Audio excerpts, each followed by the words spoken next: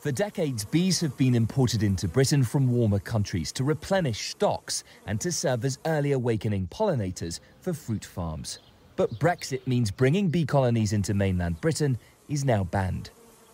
For Kent beekeeper Patrick Murfitt, who voted for Brexit but now regrets it, it's a calamity. I've been in business for 40 years. I never thought I could get hoodwinked into a process that was going to be detrimental not just for me but for the country. It's farcical. The colder weather means many of Patrick's bees don't make it through winter. We put deposits down on beehives back in March last year.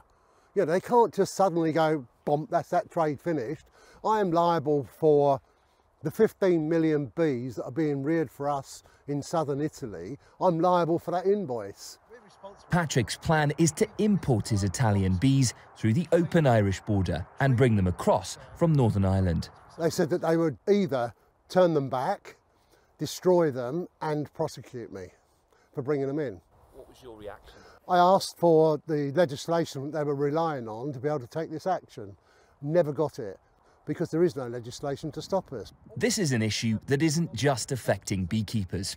In just a few months' time, these pear trees will start to blossom. Fruit farmers here in Kent rely on bees like the ones Patrick keeps to pollinate their crop. Without them, they are 20% less productive.